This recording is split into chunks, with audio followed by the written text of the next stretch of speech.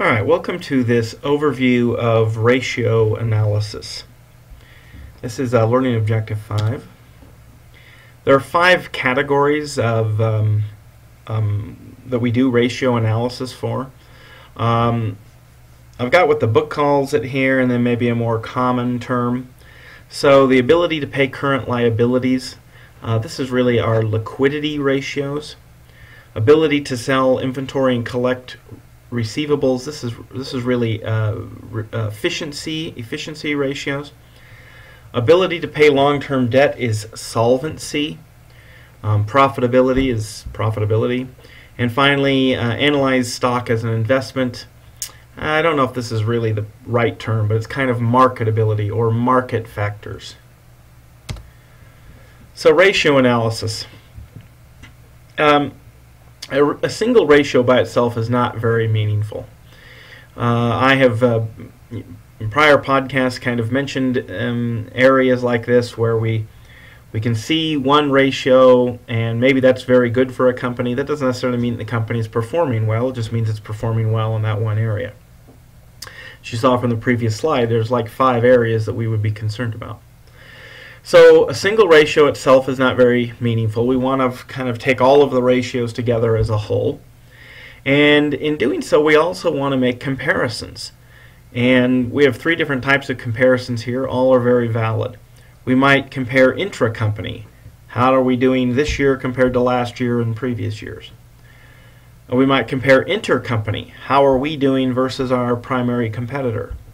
Or we might compare, and I shouldn't say or, and we would compare against industry averages. How are we doing against the other companies in our industry? So again, the first group really relate to liquidity.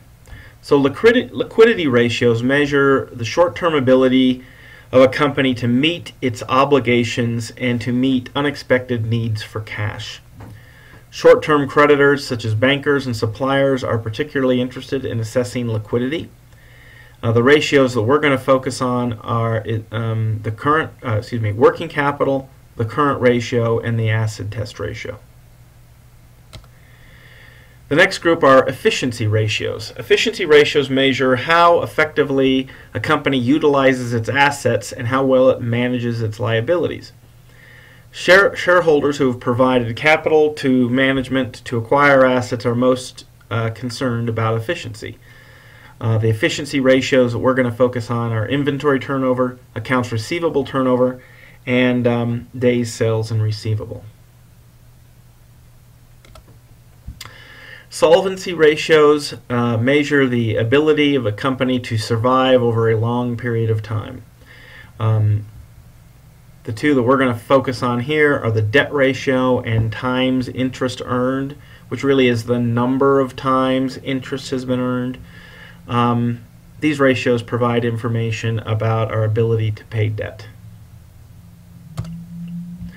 The profitability ratios, they measure the income and operating success of a company over a given period of time. Obviously, income or the lack thereof affects a company's ability to obtain debt and equity financing, affects their liquidity position, and also their ability to grow.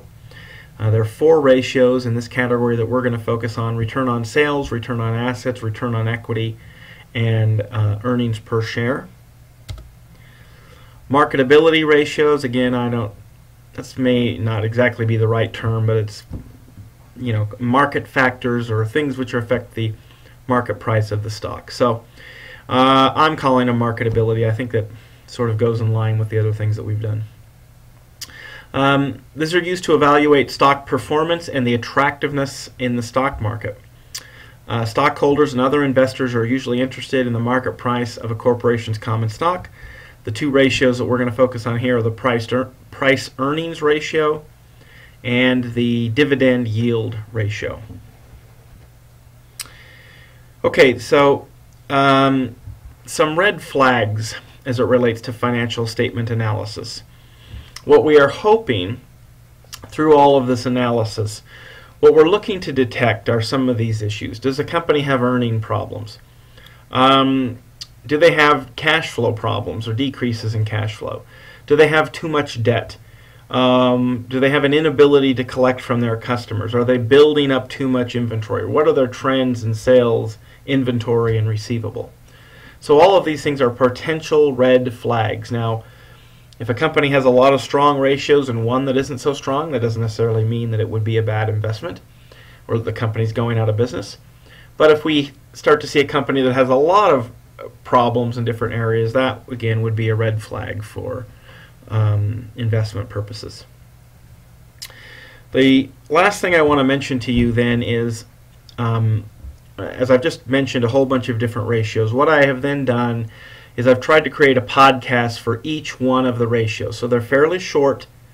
I didn't want to lump a bunch of them together, because if you have to go back and you want to watch a particular ratio after the fact, you're working on a problem, you don't understand it, I want to make that just a very easy and quick thing for you to do. So the next, I don't know how many there are, 10, 15, no, there's more than 10, about 15 ratios are then all going to be very small podcasts.